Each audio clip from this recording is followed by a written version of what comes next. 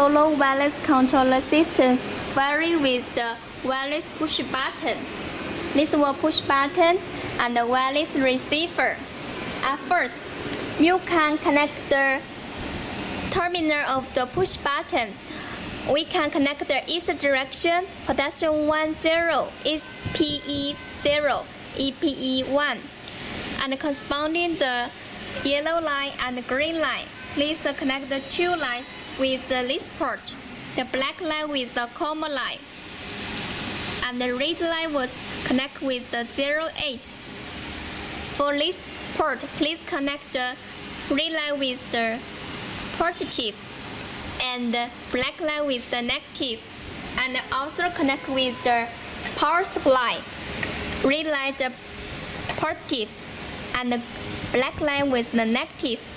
The push button with the two-piece line also need connect with the power supply or battery, and the brown line connect with the positive, and the blue line connect with the negative.